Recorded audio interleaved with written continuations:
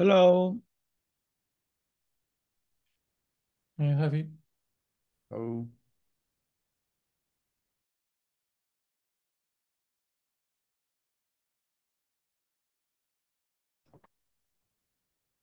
Hi guys.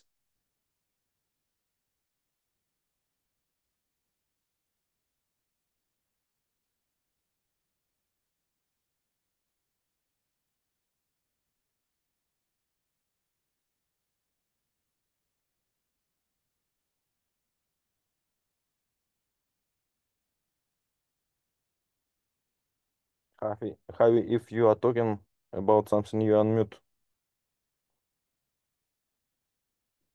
no, actually, I'm not talking. I'm Okay, just getting ready for the meeting. I guess we can wait a couple of minutes before starting. okay.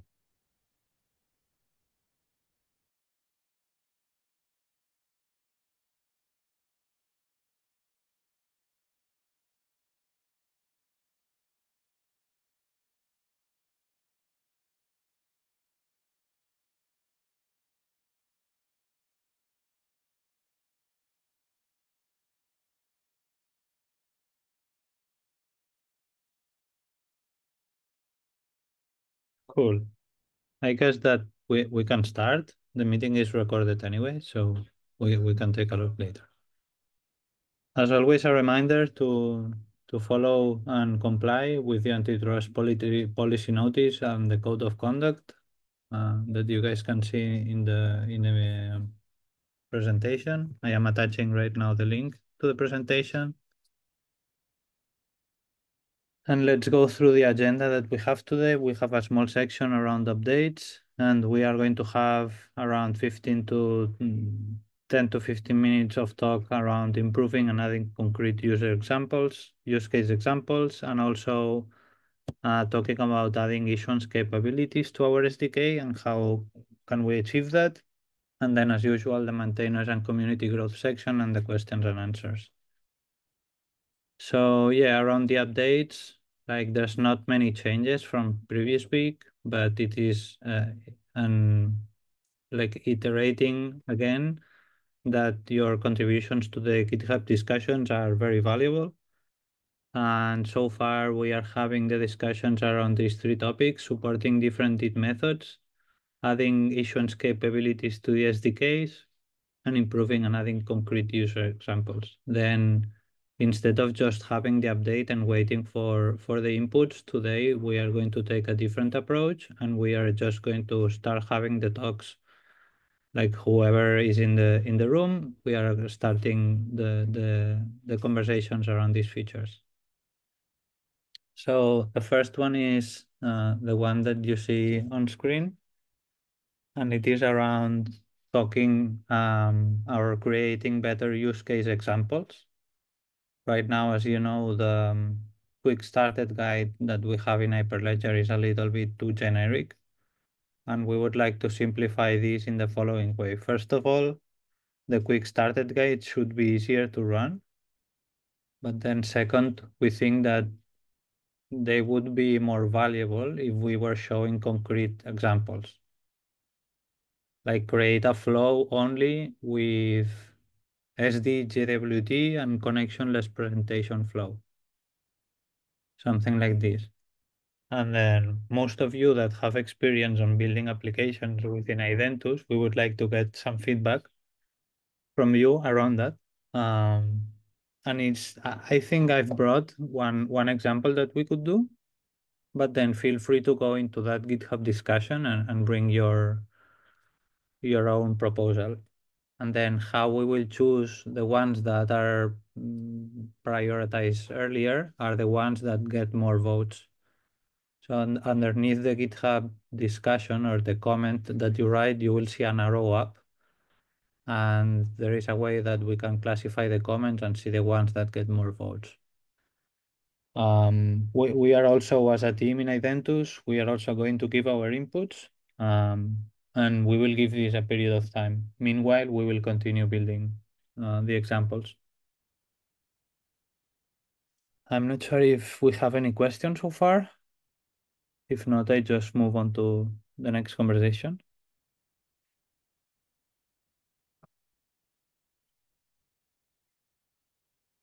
Do you guys have any idea of what you would like to see as an example?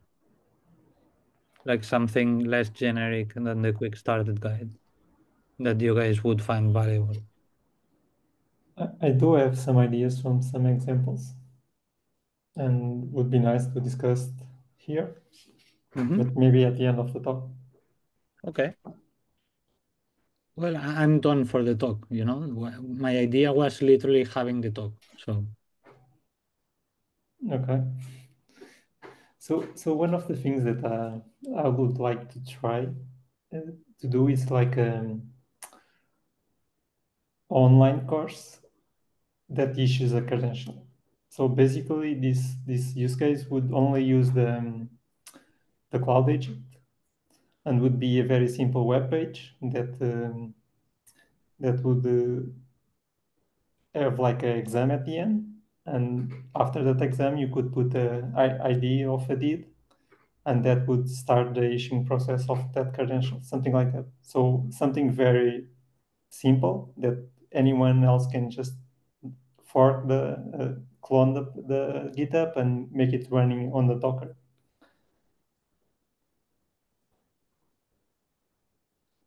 So this would be one of the example that I would like to make. so you mean literally everything inside the Docker file, right? Yes, so basically it would be a Docker that would start, Yeah, like a micro sandbox, let's say. yes, so would start the cloud agent and would start a web server, so a web page that serves a web page. And internally, that web page would call the cloud agent API to issue the credential. So something very simple that is just a draft for other projects to be But to then build. Fabio, on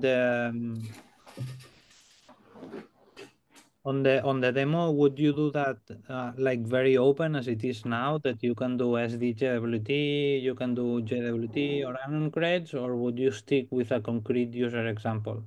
I would stick with a concrete user example. So Okay. just most of the stuff would be hard coded. So this would just be a use case, like someone can just clone the project, look into it, and understanding very easily. So Mhm. would be the minimum amount of code. The web page would also be very simple, so no CSS or anything like that. Because I'm Yes. not a front end guy, but I think would be a nice starting for other users. Yeah, completely agree. Instead of building in local, which is what we currently ask, we just bundle a working version that we know works, and that's it. Ravi, I'd like to add one more thing here. If Yes, you, please. I'm sorry, I never find how to raise the hands on this Mac Zoom, so I'm sorry if I interject like this, but No just continue problem. it. Uh, I want to remind everyone, I made a 30 minutes video for what Fabio is asking here. Uh, I will try to find it back and post it in this here. So I made it with an Identus that I hosted initially on localhost on my machine, but is going for the full creation of date, creation of VC, validation, proof, etc., everything. And in the last 2 weeks, in fact, I've put it, well, what I would say to prod on my side. It's not prod on Identus side because Identus is not pointing to a Cardano prod. It's still on internal Identus database basically, but it's on prod, and I've got also full detailed APIs. Um, it's part of a project I've delivered on Catalyst, and it's my final stage of the project. So I will post, if you want, a few more links into this here. But for me, there's already exists a lot of documentation for this, and part of this documentation, I've done it myself, and I think it's valuable. So now, regarding the question, Ravi, I think for me, the anon creds is both the anon creds and how to get anonymity with DID, which is another matter, I think. But the anon creds will be a good example to do, which goes through all using schemas, using definitions, all of these things, which is more advanced, let's say, than the normal basic usage. That's great feedback. I think actually one of the proposals, which is mine, if I'm not mistaken, I am proposing to add an SDJWT example, and then yeah, they work almost 90% in the same way. They both have selective disclosure. They both have zero knowledge proof, and we can do a concrete demo with that. And what Fabio said, which is in order to run the quick started guide, you need to run one Docker command. Yeah, Not so Eric, could and you participate on that discussion and put there the links to your repository? And I will send you some links in. I need to find them back, but as you continue the discussion, I will put some links in there. yeah, But that would be great. yeah, okay, thank you. And we can like document on the official documentation, so other users could just In find the fact, project. I have in fact also fully documented how to put Identus on AWS. So, and I'm using it on AWS now. It's like prod ready. Again, the only difference is that it's not going onto Cardano prod in Cardano mainnet. It's still the Identus part is not plugged into Cardano mainnet, but the rest is all working. And I've got my library on top of it just to simplify some use case. Okay, that's good. All APIs are open. I will post the links. that is awesome. I think we can move on to the next topic. Fabio, do you agree on that? Yes. Cool. So the next topic, and again, we have other topics that we want to bring, but we need to start choosing and start by one or the other.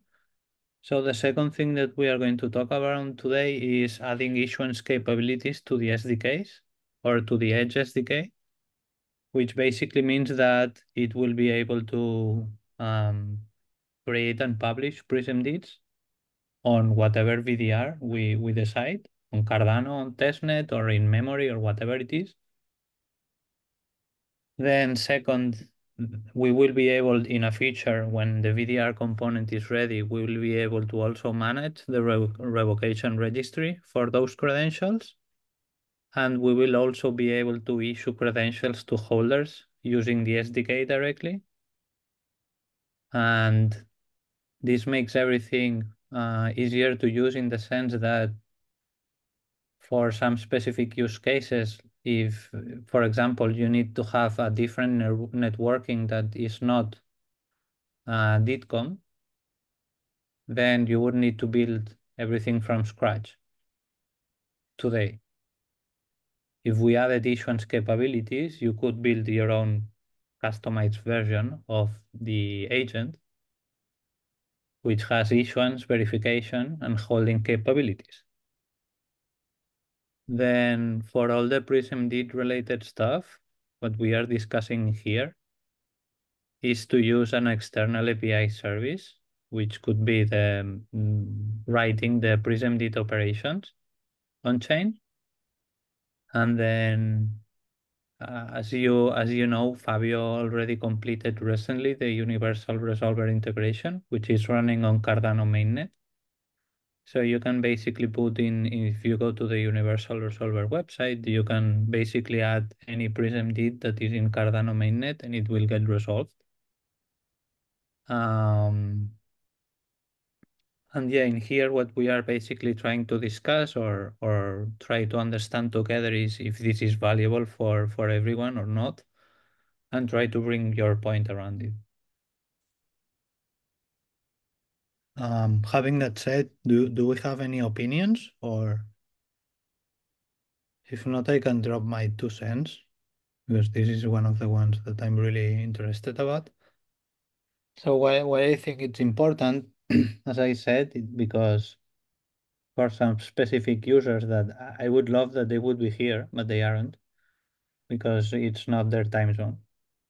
But yeah, for some users that are trying to use Identus, like what we bundle as a cloud agent has too many services and too many decisions that some projects do not need.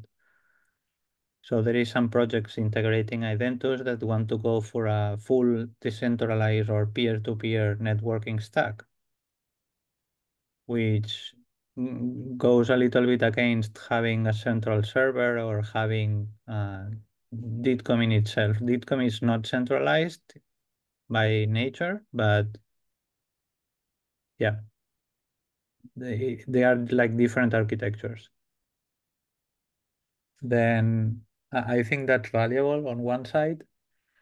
Then on the second hand, I think other use cases where you do not need to have like, I don't know, hypothetically a local validation that does not require to be on chain or all these kind of things. You could basically issue and do everything in local with the SDK and get you ready for running your project earlier. But yeah, I don't have any more to say. Anyone else like Shailesh, Curtis, Fabio, or Gonzalo, Yuri, John, Santi? Nothing at the moment. Yep. Yuri, please. Yes, I also have input regarding this capability, and as for me, it's a really important feature that can clearly define the boundaries between custodial and non-custodial solutions. And the issuance in SDK is for me is just the one stage in this path.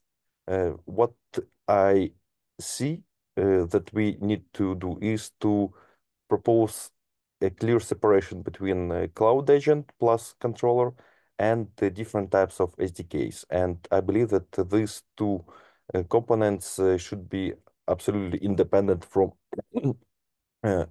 each other in order to build the different solutions.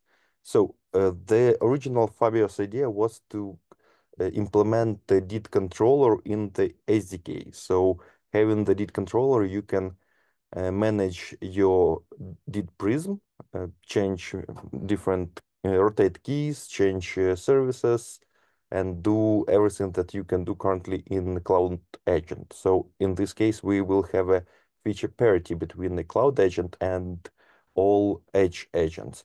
After this, as soon as you can manage your DID and it's publicly available and resolvable through the universal resolver, we can add the issuance capabilities to the Edge agent. And it will be kind of a second stage when both Cloud Agent and Edge agent can play role of issuers. And after this, there are a variety of options to consider. I believe that at the same time, we are going to extract some APIs from the Cloud Agent into the VDR. So VDR will be kind of a shared component that Cloud Agent and Edge Agent can use. And after this, it even will be possible to build offline solutions when we can keep some keys and data for offline usage and issue and verify credentials between two Edge agents, like a mobile application without internet. I know that it's not easy to implement, but it will be possible with particular limitations. So Yeah. it's a long path, and I believe that it's pretty cool. Yeah, plus also if in a future and step by step, of course, we cannot change the cloud agent everything right now, right? But if step by step we start migrating everything that doesn't include business logic to the SDK, in this case, the agent would use the JVM SDK, then I think in a future things would look a lot easier to maintain, right? The SDK will contain the core logic, and then the business logic will reside inside of the cloud agent or whatever instance of the agent. Yeah, it's also possible to optimize the component structure. Yeah.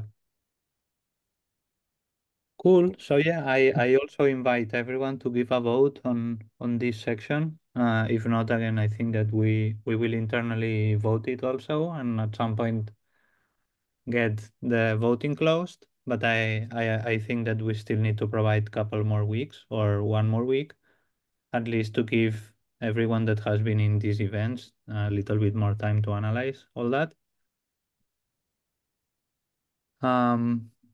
Is there any question or anyone that wants to talk about this? So about that, I would like to clarify my point of view on this is that I believe that SSI is important. So having a way for the SDKs to write the deed to make it official on the blockchain. So the Prisma deed is some way very simple, and it basically needs to be metadata on Cardano. And I believe that the users could have a wallet that just do a transaction on Cardano with that metadata. So this will allow them to manage their own deeds. And I think this is important for anyone to have control over their own identities. So they still need to tap to some service to put that metadata on Cardano, but it doesn't need anything to be related with Identus. So the SDKs are pretty close to generate the bytes that needs to be on the blockchain, so that for example, you could read the deed from the universal resolver. So I think this first step is very simple to do. We just need some service to submit that metadata, and the SDKs are close to issue that metadata. Yeah, I agree. Like the amount of for many things we already have issuance capabilities, and let me tell you why. Except the DITCOM protocols, the rest we already have it because we are testing, and in the testing we are issuing everything ourselves. So yeah, it is an easy move, and I think in the future we will all gain a lot. Awesome. Very interesting talk. I think we are already over. We are now going to go to the usual maintainers and community growth section, where we are again talking and insisting that participating in these GitHub discussions is very valuable for us. And also, if you guys see small things that you can contribute to, like updating the community docs, adding some tests. This is also very valuable for us, and it's part of one of the metrics that we want to continue improving in the next months.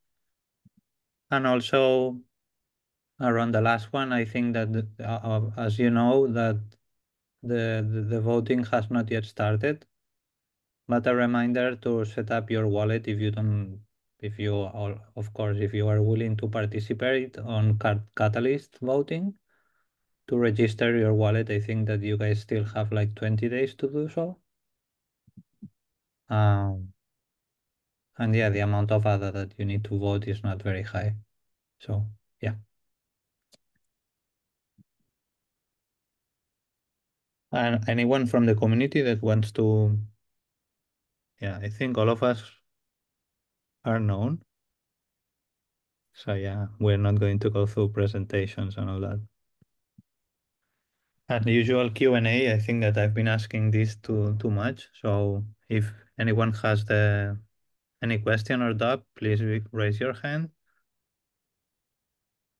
If not, I guess that we are going to leave it here so far. Hey, this is John. I'll just jump in real quick. Roberto and I are together in California. We were at the Linux Foundation Decentralized Trust meeting last week, and Identus was represented mostly by us, but people were very interested and curious from the other projects, and that was awesome. Roberto can speak more to that detail if you want to hit him up. And we are just getting to IIW right now. So we'll be here for the next 3 days, also representing.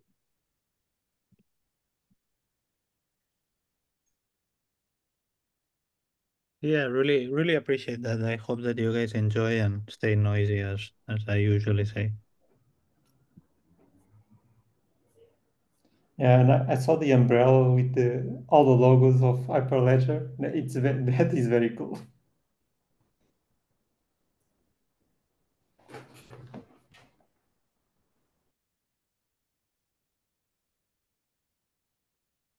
Cool.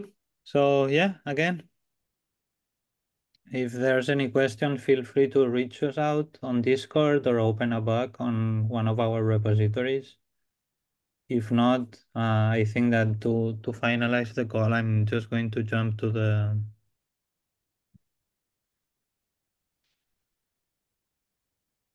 Identus repository or the main repository where we are hosting the GitHub discussions and the projects, just as a reminder to make sure that we understand what's going on here.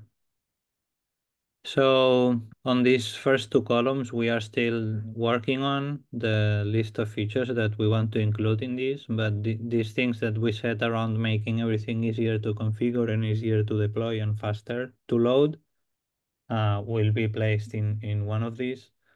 Then in the backlog, we have a list of things that we know that we wanted to complete, but we are not going to be allocating resources in the immediate term.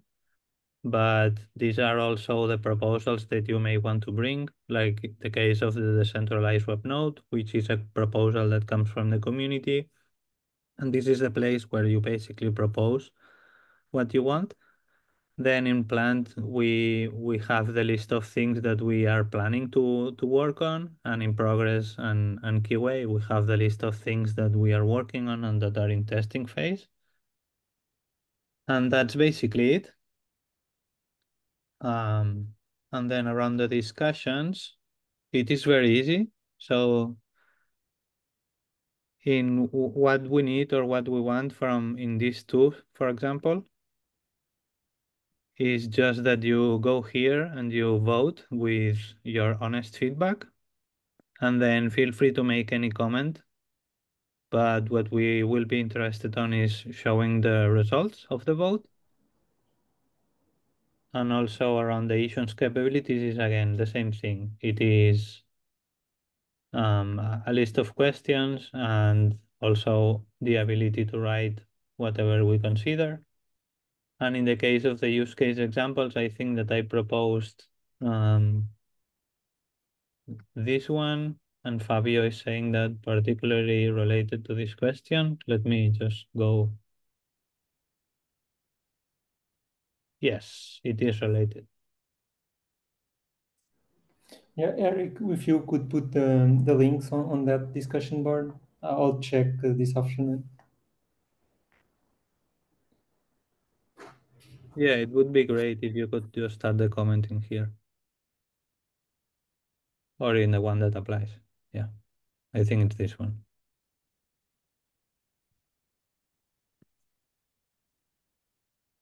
Cool.